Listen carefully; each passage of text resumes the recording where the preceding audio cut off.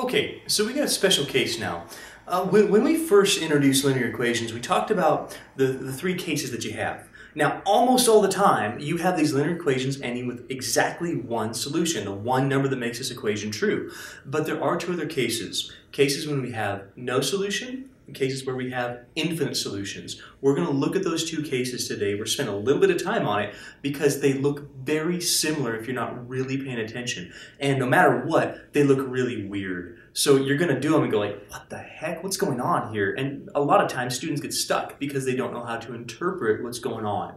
So that's what we're going to do. These are the only three examples that we're going to take a look at today. The first one, very special one, I want to talk a little bit about that just to get out of the way, and then we'll focus more on these ones. Firstly, when you have like something like 8x equals 0, this definitely linear equation, hey, one variable, the first power, definitely linear. A lot of students will look at that and go, that's not possible. You can't have 8x equals 0. I mean, what would you plug in to multiply by 8 to get 0? Well, what would you do? What would you multiply by 8 to get 0? 0. This is not a case where you have no solution. This does have a solution, but a lot of students get tricked and they go, well, you can't do anything with this. Sure you can, follow your steps.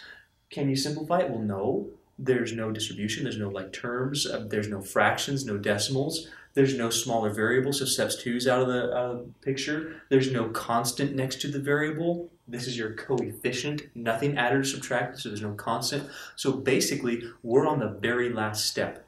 We're on the, hey, just divide. Get rid of your coefficient. So if we have our 8x equals 0, how do you get rid of the 8? Well, 8's connected to your variable by multiplication. Let's undo that. Remember with division, we're trying to get ones next to our variable. 8 divided by 8 is 1. 1 times our variable gives us back x. On the right-hand side, that looks a little funky. Go, what the heck? Can I divide 0 by 8? Well, sure. Can you divide 8 by 0? Well, no, but that can't happen in linear equations. If you end up dividing by 0, then you don't have a variable to start with. So you can't ever divide by 0 in linear equations. It's not legal mathematically, you can't do it. But you can divide 0 by a number. I'll prove it to you. Can you take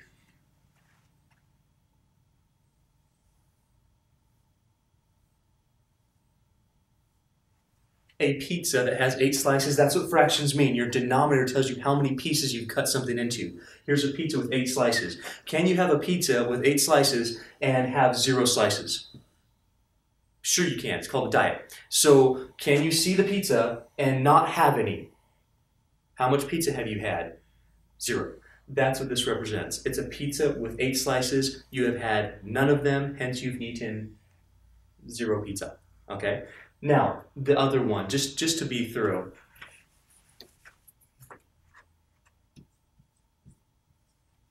This means this. This means take no pizza. It doesn't exist. Now eat 8 slices. It's tasty. Can you do, that's impossible. You can't have 8 slices out of nothing. That doesn't make sense. Unless you're my little 3-year-old daughter, she imagines this all the time, that's great for her. But that pizza doesn't taste very good because it's imaginary pizza. This is impossible. This is certainly possible, hence there is a solution. The solution is 0. Dividing a number by 0 will not happen in linear equations, therefore this you don't have to worry about. Okay, now the other stuff. Let's go through it. We're not going to spend a whole lot of time doing the math on this. This is not what this lesson is for. This lesson is to interpret the results. So you at this point should be really good at determining linear equation. That looks really funky. I messed up on something here. That can't have that. There we go. So interpreting, yes, linear equation, we've got one variable raised to the first power, there's an equal sign, and another linear equation, one variable raised to the first power, equal sign. So let's go through our steps kind of light speed. If you want to pause the video and try it on your own, do it. But we should be noticing the first thing I'd be doing is simplifying. We'd be distributing. We'd be making sure we hit our -2 distributing. We'd be combining some like term. Oh, and here's where it gets weird.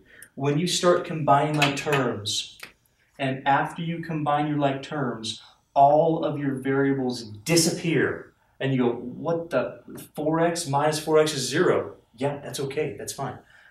0 x's, your x's are gone. It starts to look a little weird. Keep going, don't stop. Combine your like terms with your constants. You have positive 2.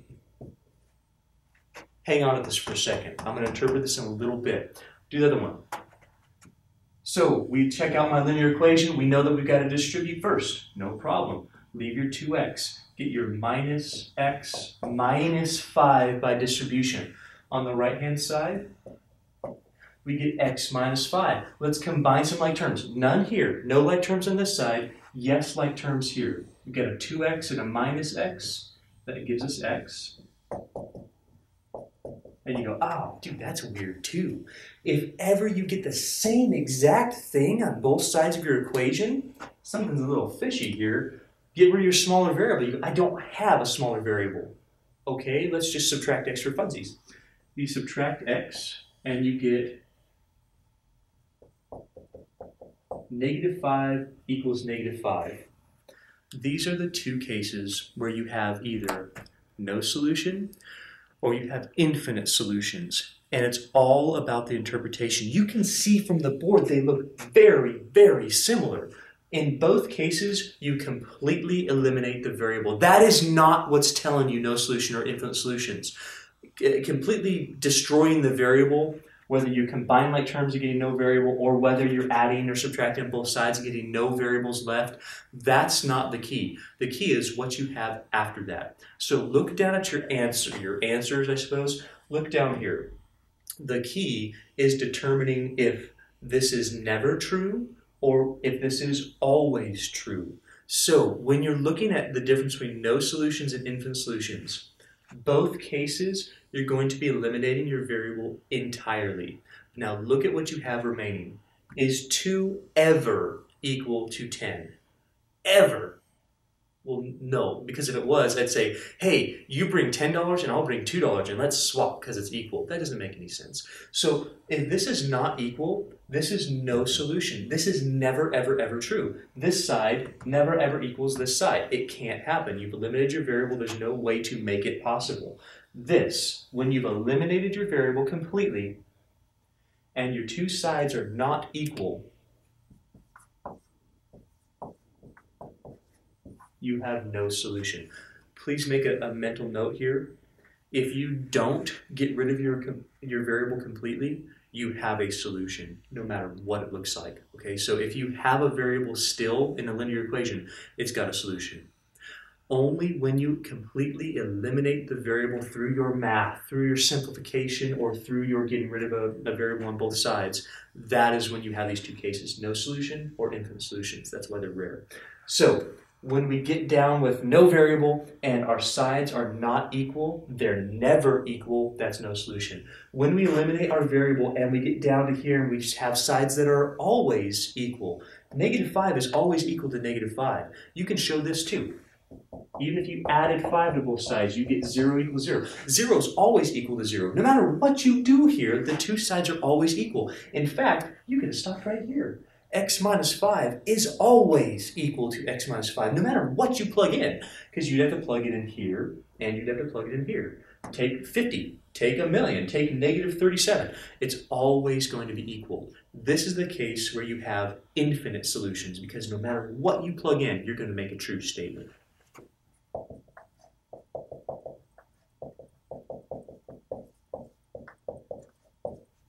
So the difference is not whether or not you eliminate the variable. If you eliminate the variable in a linear equation, you're going to be one of these two cases. Look at what's happening in the cases. Are you never true, so your sides don't equal? No solution. Are you always true? Your sides are always equal. That's infinite solutions. That's the difference. It gets tricky because they look very similar to start with, but it's all about interpreting the result that you get. Remember, if you have a variable left, you always have a solution with the linear equation.